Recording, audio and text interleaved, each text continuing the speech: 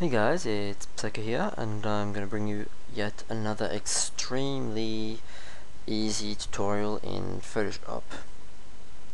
Now, as you can see here, if you've already started reading, QB has asked how I make the line which I use in my signature. As said, it's extremely easy, and I'm actually surprised that someone hasn't figured it out already, but yeah, so let's just get started. I'm not going to waste time. Create a new composition. I don't know why I call it like that. White background doesn't matter if you do it white, black, transparent. Double click, make your layer editable. Come on, hurry up. Okay, now once you've got that, create a new layer and zoom in. Then all you have to do is press M, get your selection tool. Make sure it's on selection, new selection. Got the hiccups again, sorry for that. Got a bad habit.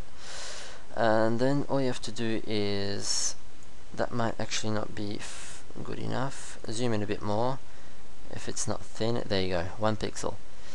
Once you're able to select 1 pixel on the length that you need, just simply press G to get your gradient tool and make sure you're using foreground to transparent. Set the foreground color to whatever you want. It's up to you. I'm just going to use black for the sake of this video. And once you've selected it, make sure you're on your layer. Hold down Shift, drag and drop, and there you go. That's all that needs to be done. I'm just going to zoom out quickly. As you can see, the line is extremely thin, just like on the one I did, which is basically just simply one pixel. So to do the other side, nothing really complicated. Duplicate the layer, not delete, no. Duplicate. On the duplicated layer, edit, transform, rotate 180.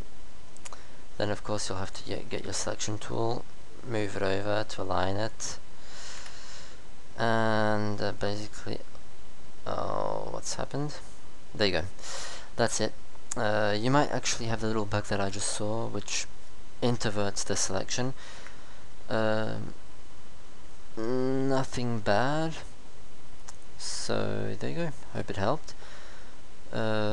If you want to not fiddle around with the lines, just delete the background layer that you made, merge visible, and there you go. You've got one layer that you can move around, place wherever you want, and there. So if anyone has other questions on tutorials and stuff like that, please ask. I'm open to make a tutorial if I know how to do it.